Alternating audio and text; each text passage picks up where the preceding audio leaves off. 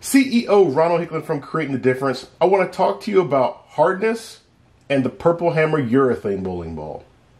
I've got a Purple Hammer Urethane bowling ball here, and I also have a durometer that is very similar to the setup that USBC has. And what we're going to do is we're going to talk a little bit about hardness and kind of how it impacts your bowling ball as it relates to temperature. USBC about 2 months ago did a whole research paper on this, and we'll actually post a link at the bottom so you can actually be able to read the whole paper if you're interested. But what they found was that conventional urethane balls, like the Purple Hammer, actually will fluctuate in hardness more so than the traditional reactive ball. USBC also has a testing range that they recommend to be able to check bowling balls in. And that range initially was 68 to 78 degrees, and now as a result of their research study, it's now 70 to 77 degrees. That is the range at which they're going to do the testing on bowling balls. They also figured out that bowling with the bowling ball can impact the durometer rating, oil on the bowling ball can impact the durometer rating, and obviously that there is variability in durometers. So we're going to do our own little experiment here and kind of show you kind of how that temperature can impact the bowling ball. So we got this bowling ball here. I have a temperature gun. We're going to take the temperature of this bowling ball. This bowling ball happens to be at 70.9 degrees. So it's within their range, and we'll check the durometer of it right now. That's 72. A new spot on the ball. 73. That one's 74. There's a 75. And what they would do is they'd actually do 10 different measurements and then get an average.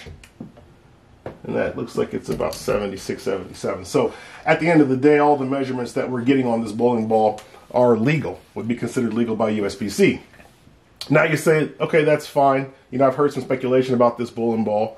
You know, how do you know? Well, unless you have a device like this, there's no way for you to know anyway. So very few people have this device, probably all the ball manufacturers and somebody like myself, because I'm very interested in this kind of stuff. But these things are expensive, man. They're like $2,000. So very few people actually have these. But nonetheless, we're going to check this bowling ball. This is another one of these Purple Hammers, all right? Looks fine, looks normal, except when we put the heat gun on it, this one's actually measuring at 101.7. So this ball is obviously very hot. So because of that, we're going to check the durometer and see where this ball kind of ends up at. Now watch, this is going to be kind of interesting. So it's actually measured at 68, but if you look at the durometer, it's actually continuing to go down. Okay, get a new spot on the ball. 68, and then once again it's going down. Now what's actually happening here is this bowling ball, because it's soft, when we poke that needle, which is what's at the bottom of this end of the bowling ball is soft, so it actually contacts the ball and the ball softens up, so the number will continue to go down actually, because the ball is so soft. Same thing. One more time, just so we can have a fair test. Still illegal. Now, what this means is a couple things. One, this ball in this condition would be considered illegal, but it's not illegal according to the rules, because the USBC rules would not allow you to test the ball at this temperature, right? The ball's got to be between 70 and 77 degrees. And when you check it at 70 to 77 degrees, it's legal. So the ball would be legal. Now here's the other thing.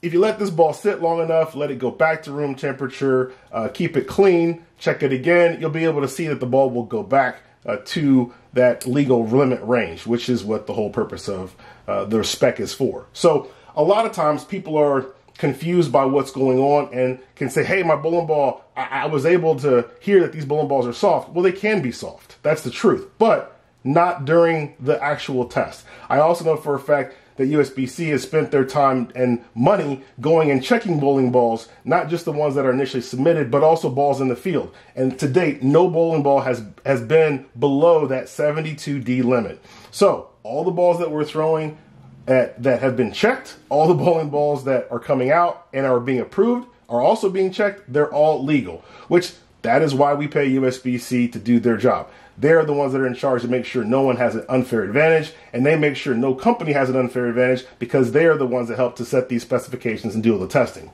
Now, we're going to do one more little test just because we have it here. I happen to have a plastic ball. This happens to be the CTD. spare ball that we got. We're going to check it because hardness can matter. This is a polyester ball compared to a urethane ball. We'll check the temperature. This bowling ball is a nice 74.1, so it's within the spec. And when we go to check it, it's a whopping 87 hardness. This bowling ball is hard.